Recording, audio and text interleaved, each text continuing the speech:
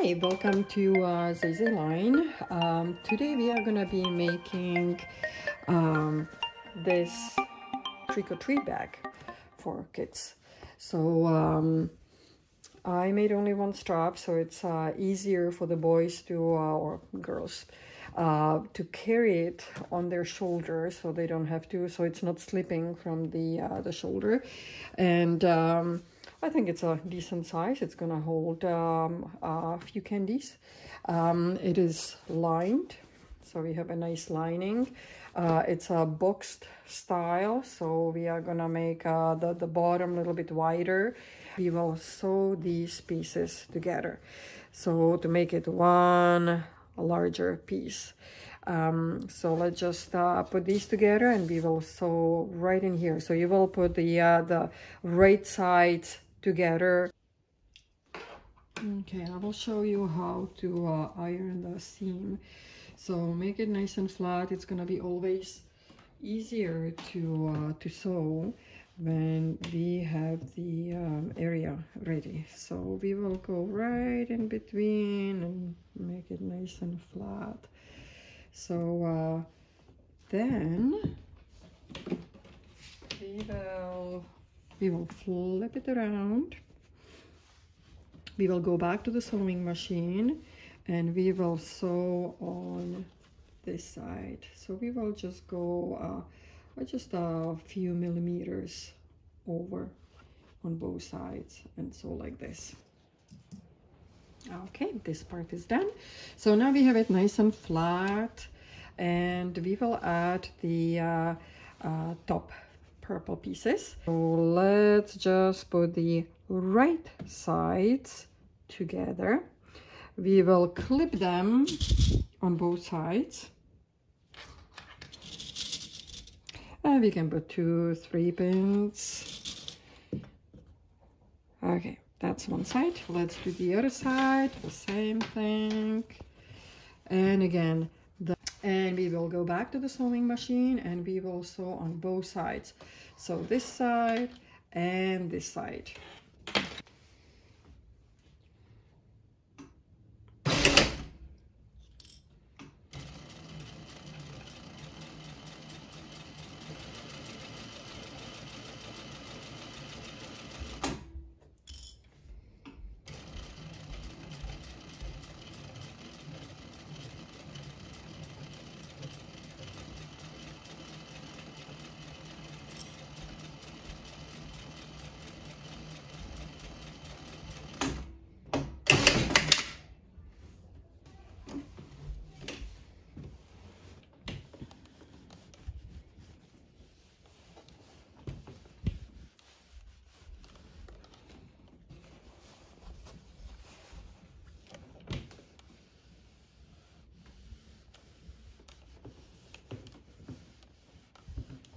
Okay, and let's do the other side when we are here, and the same thing. Let's make the seam facing down, so away from the top, because we will go back to the sewing machine and we will sew on top.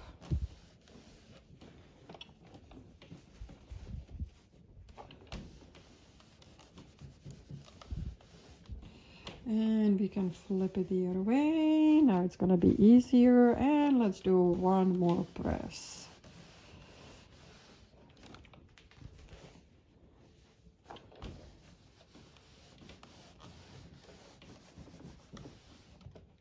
Okay, one side, and let's do the other side. Make sure the seam is facing that way.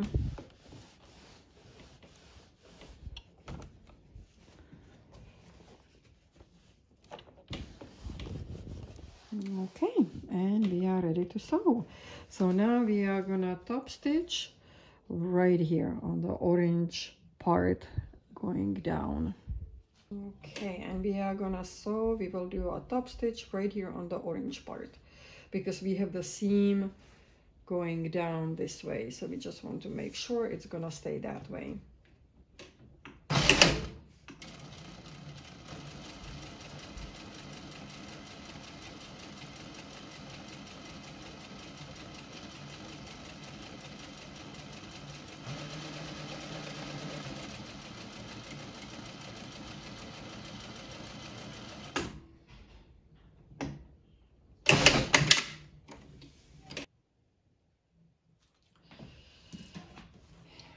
So now we have done top stitch on both sides. One side, second side. Now what we are gonna do, again, we are gonna put the right sides together. So we will do a nice little box. We will take it to the sewing machine and we will sew on both sides. This side and this side. All right. We are back, and so we have done this part. So this side is done, this side is done. So we have both sides. And now we are gonna go to the lining. We will put this one on the side for a little bit. Now let's grab the other piece, which is the lining piece. And we will do the same thing what we did with the other piece. We will put the good sides, so that's the shiny, nice shiny sides. The right sides will go together. Well, it depends on your lining. You're not gonna have a shiny side, you'll have a different fabric, but the right sides are going together. And we will sew, we will take it to the sewing machine and we will sew again on the sides. One side here, one side over there. Okay, this is gonna be the fun part. So we have one part here and one part here. So this is the outside fabric and this is the lining. Okay, we are gonna leave it as it is. We have top stitch on both sides. So we have like two pouches now. So if we look on the inside, still the right side is inside on both. Okay, and we are gonna leave it that way. And let's do the boxes on the bottom. We will do 2 inches, so we will do a little square, and we need few tools here. So I have my marking pen. It's washable. And let's do 2 inches, but it's from the seam line. Let me make sure that you can see it. So this is the seam on the side. You're gonna measure from the seam line. And we are gonna measure 2 inches from here. We will do a little mark. And then we will do 2 inches from the bottom. And that's gonna make a little square. We're gonna make a mark so we know where to cut. Okay, so we have 2 by 2, but it's 2 from the line. 2 and 2. We will do the same thing on the other side. So it should look like this. 2 inches by 2 inches. We will put it on the side and we will do the same thing on the lining side. Just remember, you have to do it on the side, on the bottom, and cut out the boxes. 1,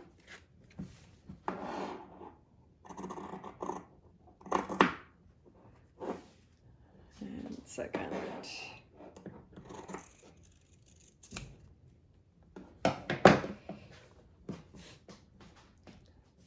So this is how it should look like. 2 by 2. If you want the bottom to be a little bit wider, you can do 2.5 by 2.5. If you don't want it as wide, then you can do maybe 1.5 by 1.5. Or you can just leave it plain. If you don't want any box, you don't have to do this part. You can just skip it. But what I like is that it's gonna give them some room. You see there's this box. This is what we are doing. This is what we are trying to achieve. So it looks, overall it looks a little better, a little bit more professional, I think, if it's boxed. And let's keep it this way. We are not gonna flip it over. We will just do this. Now we have to, and we will need clips for this, we will put these sides together. Make sure that these ones are touching. They are both on the same on both sides. And we will put a clip in there. Okay. Oh, we didn't get the other end. And one here. And one here. And we will do it on both sides. So that's one side, the same thing on the other side. You open it up and you will try to match it up. So these sides, they have to come together like this. Okay, so we will clip it.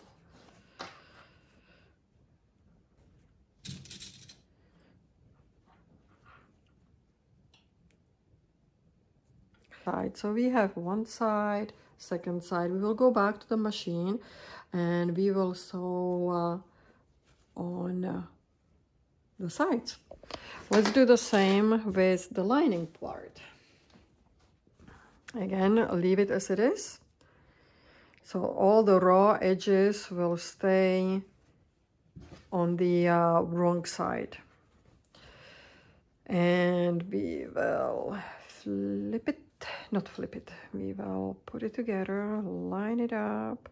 This is a little bit easier because we this was one piece, so we don't have any we didn't sew on this side, here and here. Okay, we will take it to the sewing machine and we will sew on both sides.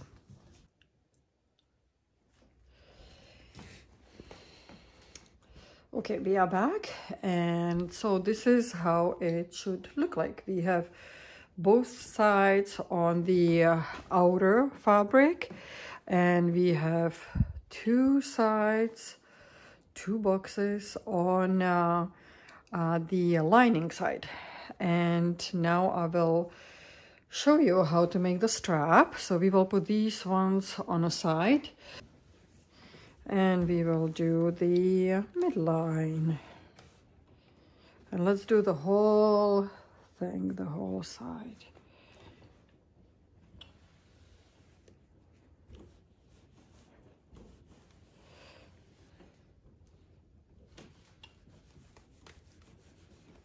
Okay. Now, when we have it prepared like this, we will just put them together. And again, let's bring the old good clips. And we will clip them. So they should come to about the same size. So on both sides, they should be about the same. Now, when we have it like this, it looks beautiful. We will take the iron and just go over. So I'm gonna sew on this side, but I will also sew on this side, so it makes it nice and flat. So let's go back to the machine.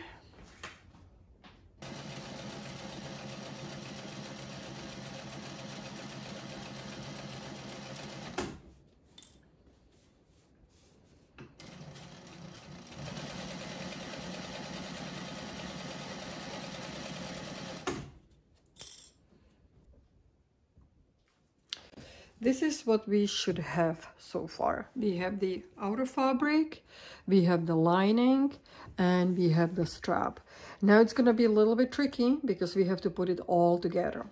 So we are gonna leave the outside fabric as it is. We will take the lining and we have to flip the lining inside out. So the good or the right side will be out. In my case, it's the shiny side. And now we will put this inside of the outer fabric. So what should happen, and that's generally the rule, you should have the right fabrics facing each other. So this is the inside, this is the outside. So good fabrics, the right side facing each other. Okay, so when we look inside of the bag, inside of the bag is the wrong side. When we look outside, it's the wrong side. So the right sides facing each other, very important. Now we are gonna add the strap, and we don't want to put the strap there after. We can do that, but it's gonna look better if we do it in one nice clean seam. So we will put the strap inside right here on the outer fabric, right here in the middle, because I am making the shoulder, over shoulder bag. Okay, and we will put the same thing. It's a little tricky. You will get it. So we have a sandwich. So this strap is sandwiched in between these two fabrics. I don't know if you can see it. And the old good clip right here. Okay, now make sure that your strap is not twisted. Keep it the same. So just take it like this, get the other side and put it on the other side right here. And if you want, you can, and again in the middle, you can clip it so it doesn't move on you. And again, make sure that the strap is not twisted. Okay, it should be like this, not twisted, otherwise you will have to redo it. Nobody wants to redo it. And then put it inside, tuck it in, and let's put the this one in, because it's a sandwich. The strap is in between these two fabrics, right in the middle, so it looks nice. And we will clip it. Now we can go around, and we will put a few clips here and a few clips here, a clip here. Now on the other side we have to leave a little opening, because we are gonna flip the whole thing after it's done. So leave about, I don't know, a few inches on one side. The rest you will sew. So I will put few clips just to remember, because sometimes I forget. Let's put these ones a little bit closer, closer together. This way we will remember why did we put it that? Why did we do it?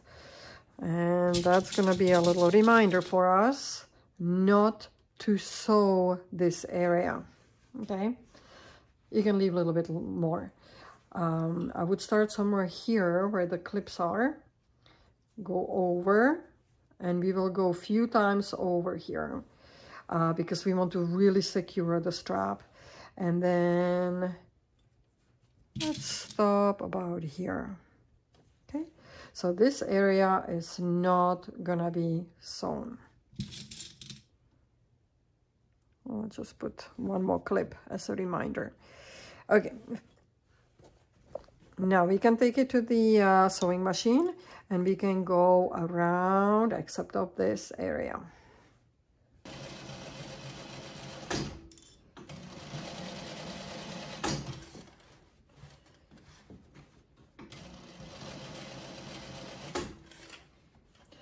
So this is where the strap is. So we want to go a little bit more times. We will go over that area a few times. Just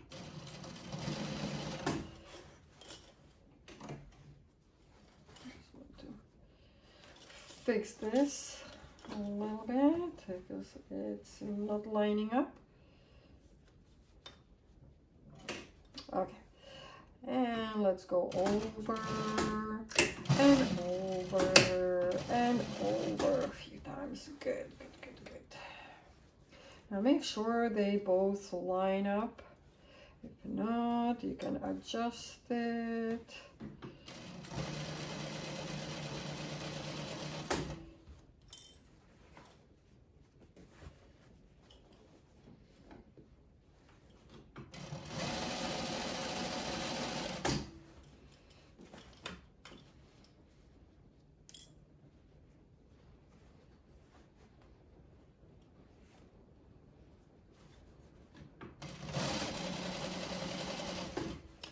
And we are coming back on the other side, and it's close to the strap here. So we really want to make sure the strap is nice and secure. And let's go over that area, and let's go back. And now we remember, oh, why do we have so many clips in here? That's because it has to stay open. So let's get out of there. And now the fun part. We will flip everything the right way. So we have a little hole in here. And the hole is important for this reason. We will take everything out. Ooh, looking so beautiful.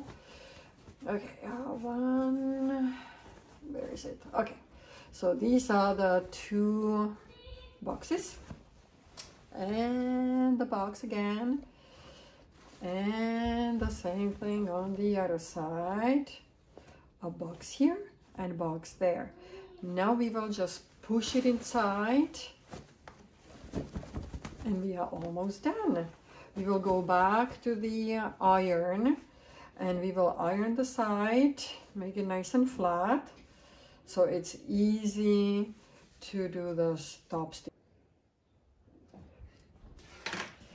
And this is how it looks like. So we have the outer fabric, we have a nice box on the bottom, and we have the lining on the inside.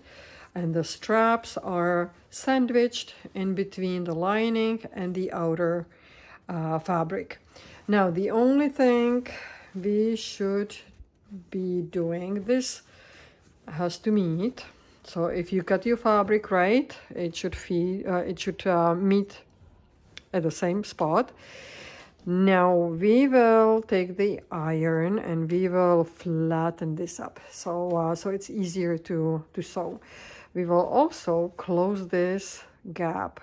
So we will do a little bit here, kind of in between. We will iron it and put a few clips in there, and then we will do the top stitch. So we are coming to the end. This is the last, I would say, final part. Let's iron. It was pretty easy bag to make. And then I'm gonna show you, I will do one more thing. I will put a glow-in-the-dark pumpkin or a design on top. So when it's dark outside and the kids are trick-or-treating, I'm always afraid that nobody's gonna see them, especially when they have a costume that is kind of dark. I know there are lots of kids on the streets and everybody drives more safe, but it just, for my peace of mind, I want to do it so it's safe. So at least the bag is gonna glow in the dark.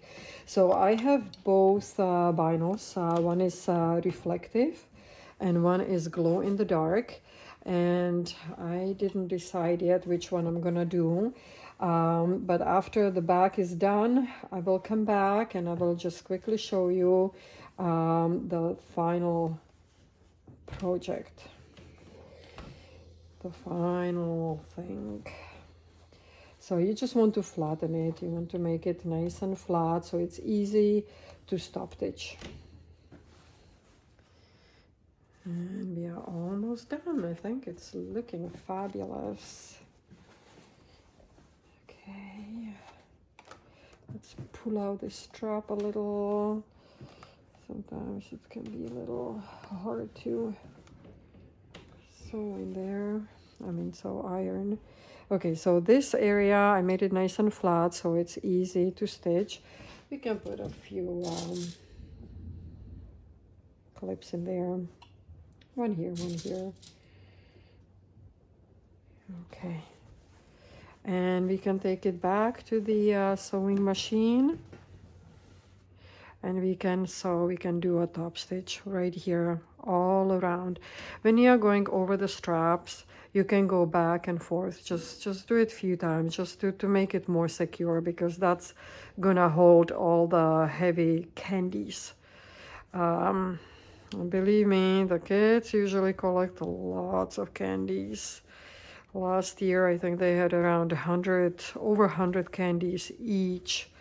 So these bags will definitely hold lots of candies.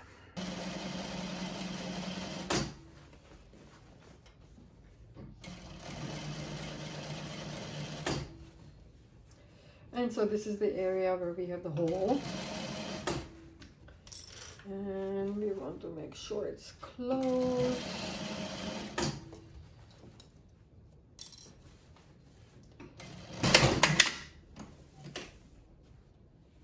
Okay. And a beautiful bag already. We will give it a final press. But this is how it should look like. So on the bottom, we have a nice box. We have a nice lining on the inside. And nice sturdy strap that is wide enough so it's not gonna cut into the shoulders.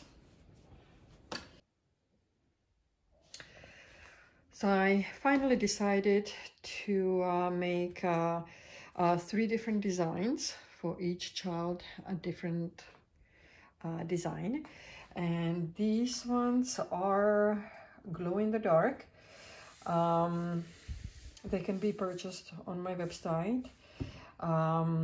Very simple, iron on, you don't need any special equipment. And yeah, they will glow in the dark. So this is the final product. 3 cute trick-or-treat bags. I hope you like this tutorial. I hope you found it helpful, and happy crafting.